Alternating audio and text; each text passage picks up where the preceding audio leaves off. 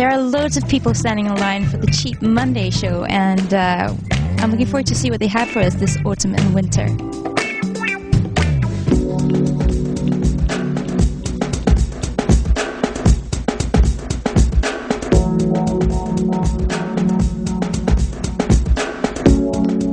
Where does the inspiration for it come from? As we said, from crust-punk and construction sites and the apocalyptic feeling, stuff like that. And why this hope for the future? Where does that come from? Well, we believe in the future. It comes from that.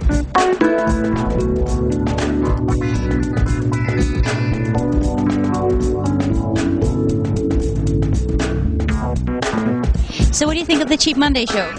I think it's cool. I like when it's a little bit, rock, when you get some energy from the show and you're walking fast and, a bit hard. It's fun.